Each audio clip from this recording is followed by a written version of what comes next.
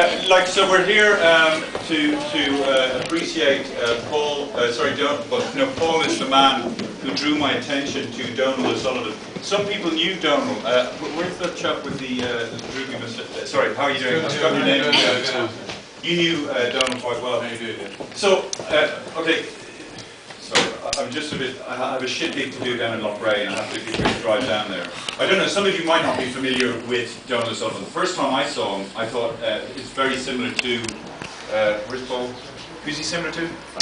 Francis Bacon. That's it. Yeah. And so I was drawn to it immediately. But interestingly, for me, I see these famous figures in literature and philosophy, and as creative people, we strive for immortality, but ultimately we're dead. Eventually, and we live on in people's minds, and there's something very impotent about it. And then a friend of mine looked at the painting and she said, "Jesus, that's very creepy." And obviously Paul, with respect, did commit suicide, and obviously suffered great Paul is still alive. Financial suicide. First of all, this is an Irish audience. I feel a lot of hostility from people right now.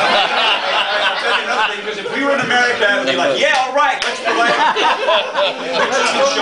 But I sense all you people are like, you fucking wanker. This guy is annoying. Doesn't care. He says it, he's involved, he's a guru, he does yoga, whatever.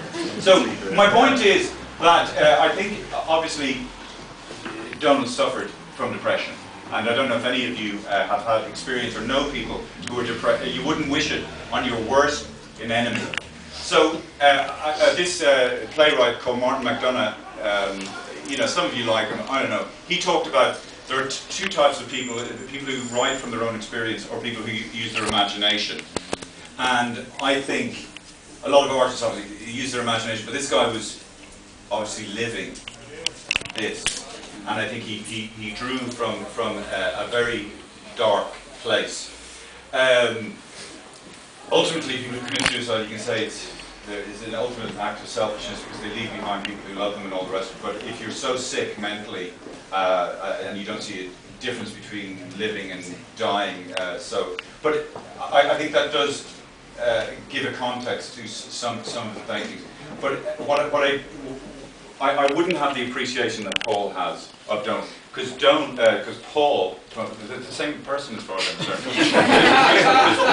Paul genuinely is such a huge fan of Donal's work, and I think actually it's great that Paul has put this together so that a wider group of people can appreciate Donal, who went through the NCAD thing, which, as far as I'm concerned, is fucking death to creativity. I hate the fucking place. I genuinely don't mean, I mean that. I can't stand everyone.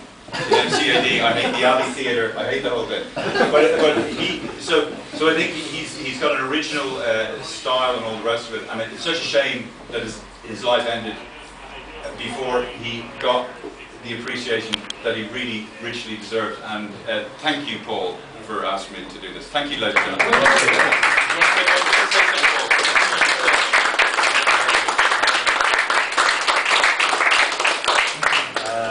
Paul Tuttle is my name. I first came across Donal's work maybe 3 or 4 years ago. I bought one in an auction, and from that day I was like, oh my god, who is this guy? Laura, my girlfriend, who's here beside me, found Marie, Donal's sister. Marie is hovering here, and Marie... Mary, sorry. Seen as we're correcting names. Go up there and stand next to him. I will. And we visited Marie about a year and a half. Paul. We visited David Savage a year ago. I couldn't believe when I got there that what I found. There was folders of this incredible work that had simply been forgotten since 1991 when Marie emptied his apartment, and it was just humbling to see the work, and some of it, like this particular, like his drawings in particular, are absolutely sensational. So it was, I don't know, when Marie and I were deciding to do this show, the brief bio, we were deciding what we were going to write, and we came up with, like, we should just write Donal was a fucking dude and leave it at that, because you can kind of, when you look at the work, it speaks for itself in a sense. There's mystery, there's darkness, there's introspection, there's all those things that we kind of look into ourselves, and it's, I don't know, that's what art should be. It should kick you in the face. It should be ask questions about yourself. I'll ask Marie to come and say a few words.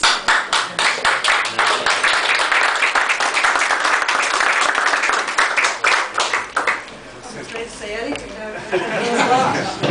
I have big load of notes written out, but I just don't fit in anymore after all that. I just really wanted to thank everybody for coming here this evening. I want to thank Laura first of all. My son had created a website of Donal's work, and Laura found the website. Laura and Paul drove down all the way down to Tipperary and found my house in Ballinaclough, and bought one of Donal's paintings for Laura's wife for Paul, who's, as Dave said, a huge fan of Donal's work. I wanted to thank Paul particularly because he just had made it to write possible. Without him, it wouldn't exist. He brought his friend Endo down from the Irish Times to film Donal's work and create a fantastic video which can be seen on the Irish Times website and on their Facebook page. It was Paul who asked the Ranelagh Arts Centre to host the exhibition. Again, it was Paul who asked Dave to open the exhibition first. He's just been a huge help and support all along the way to bring to life the Jewish. I've been very sensitive to my feelings and my opinions all along the way. Tonight's been a dream come true for me. 26 years after Donal's passing. Since we're back actually in the public room where it belongs. Well said. Well said.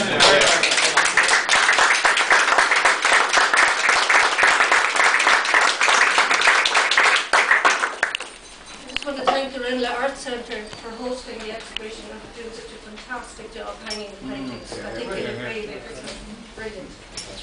I was going to hand you over to Dave to open the